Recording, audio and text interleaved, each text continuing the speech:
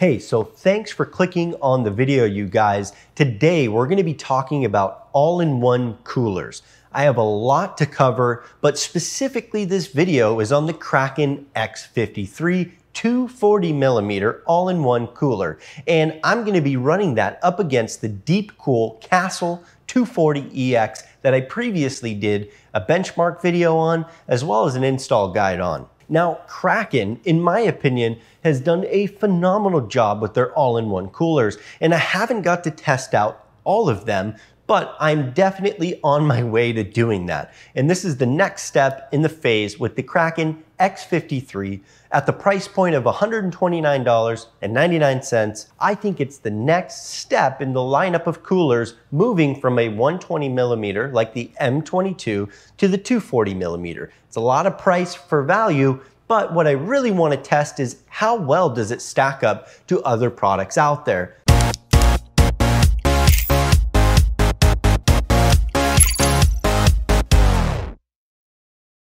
Let's waste no time and jump right into the performance values of the X53. I'm using the Ryzen 7 3700X in an NZXT H510i case. The room I am performing the tests in is controlled. My room temperature is 70 degrees Fahrenheit at all times for both the DeepCool and the NZXT. I will first cover the performance of the Kraken X53 and then break down the unboxing and software. Then we will compare the results of the NZXT versus DeepCool. I have 9 total benchmarks, a few games, some video/photo editing, some video streaming like Hulu and YouTube, and then I threw in a classic Cinebench R20. Just in case you rock the performance-hungry Chrome browser, I tested about 40 tabs open, all on the Google search page. The Kraken would spike at times hitting 52 degrees Celsius, but mostly stayed very cool at a 36 degree idle, which is hardly as low as it can idle because I clocked it as low as 30 degrees Celsius with the one Chrome tab open, which was one of my tests, or what I consider doing absolutely nothing. It did spike to 43 degrees,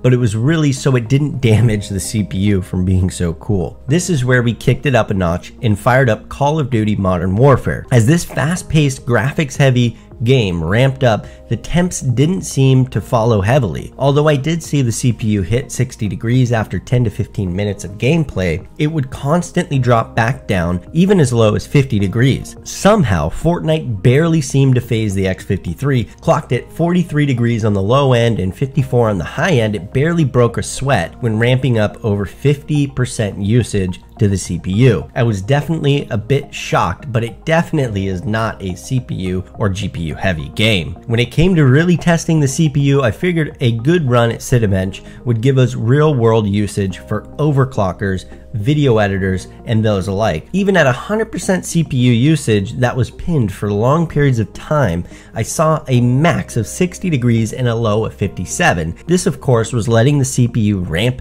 to full usage before clocking those temps. So moving on to Premiere Pro.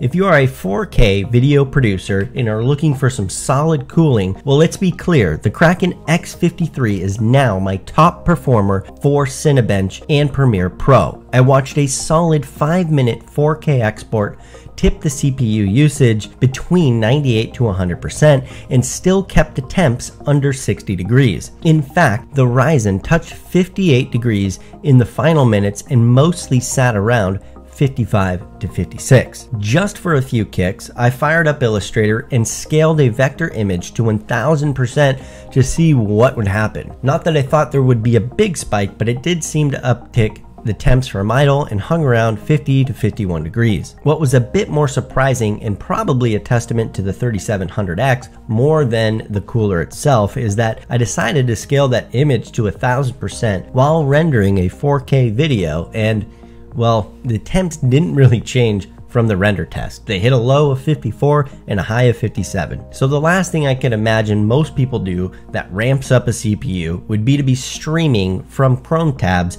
and multiple tabs at the same time. So I went ahead and put up 10 different YouTube tabs and one Hulu tab, and we never broke 54 degrees.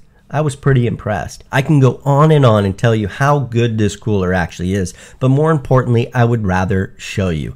So for now, let's go ahead and dive into the box contents, check out the capabilities in the NZXT software, and then we will wrap up with the comparison to the DeepCool Castle 240EX. The packaging is very similar to the Kraken M22 as well as the install guide. As we see, the biggest piece is going to be our radiator right here. So it looks like a pretty long tubes here for your cooling. Just right off the bat, I'm probably going to say that obviously this is going to cool better. It's got a bigger, cooler head. So far it's looking good. We've got an 8-pin, 10-pin down here for your connection for the pump. You have a micro USB here, which is a pain in the ass. Let's be honest. You know, it is what it is. All right, let's set this one aside. Hands down, I love the Kraken fans, the NZXT fans, much more than almost any other fan out there. You get two brackets here that you can put over your head. One's for Intel, one is for AMD. This gives you options, which is super nice.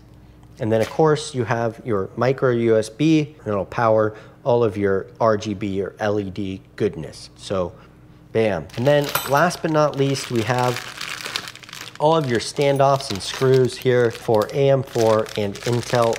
So yeah. Okay, thanks for watching the unboxing there. We're gonna jump right back into it and do some benchmarks, but I wanted to go over the NZXT software. But I wanna see just initially how this thing plugs in to the system and give you guys a little sneak peek. So they give you ring channel and logo channel, which is the same as you get on the Kraken M22. You can customize those two as well. Let's see if there's anything as far as cooling goes that's special. Look at that. So with the Kraken X, you get access to the pump. So you can do silent, performance, custom, and fixed.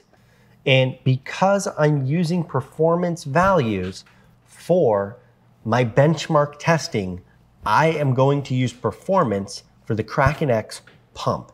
Well, I'll keep it pretty simple here. We're going to cover some of the Castle 240EX numbers and compare that to the NZXT Kraken X53. Both 240mm all-in-one coolers, and they both cost $129.99. So which one's better? Which would you spend your money on? This is the true breakdown. So let's start off, and we'll start simple with the Chrome tab test. So this is just a representation here of how we mostly use our computers, which is browsing the internet. You're on Facebook, you're on Google, you're on Twitter, Instagram, YouTube, checking out my channel. Hit that like, definitely subscribe, share it with your friends.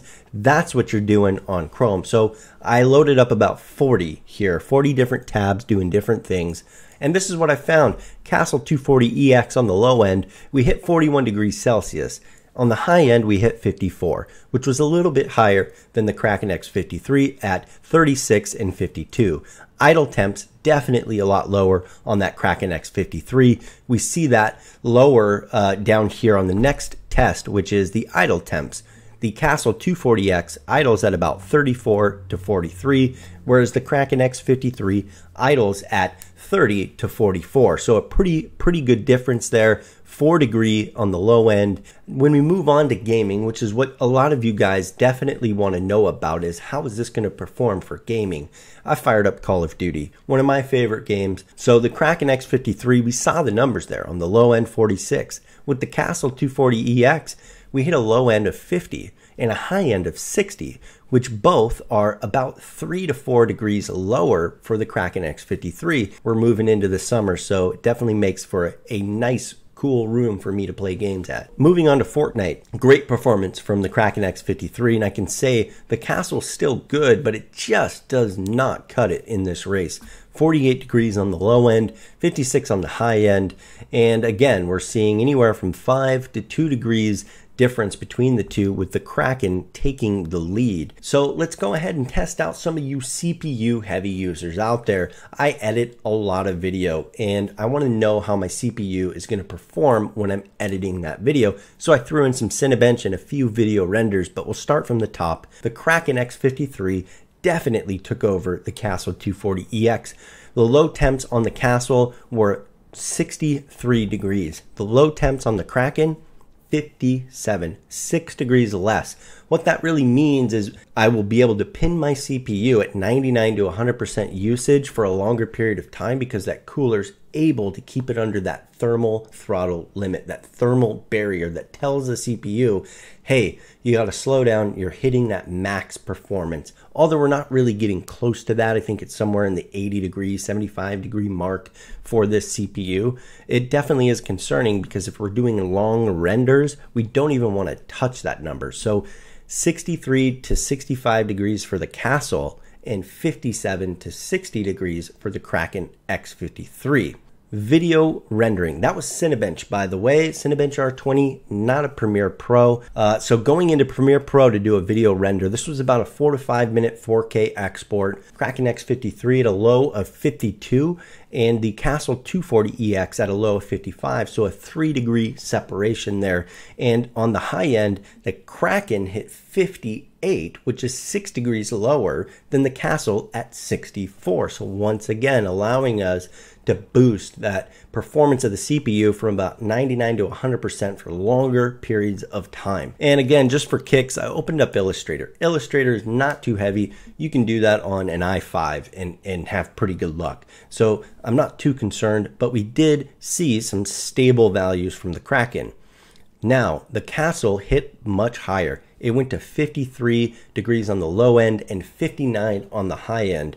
So huge performance gains here for the Kraken. I'm really impressed. If you're a photo editor, video editor, this is definitely going to be my #1 pick, the Kraken X53. I'm super impressed. And last but not least, if you're a video editor like I am and you export your video and you're sitting there and you're waiting and you're like, what can I do? My YouTube title, all of my tags and my everything is set, ready to go. I just have to wait 20 minutes, 15 minutes for this thing to export. Well, this cooler has got you covered because you can pull up that Illustrator, start editing that thumbnail and make it 1000% of 1080. I think it capped me out at about 500. Just to be fair, this test did cap that vector image out. Even then, the Kraken at a low point was 54, whereas the Castle at a low point was 61 degrees. And last but not least, for anyone who's just looking for a cooler to stream your favorite videos from my channel, Techccessory, again, go ahead and subscribe, share it with your friends.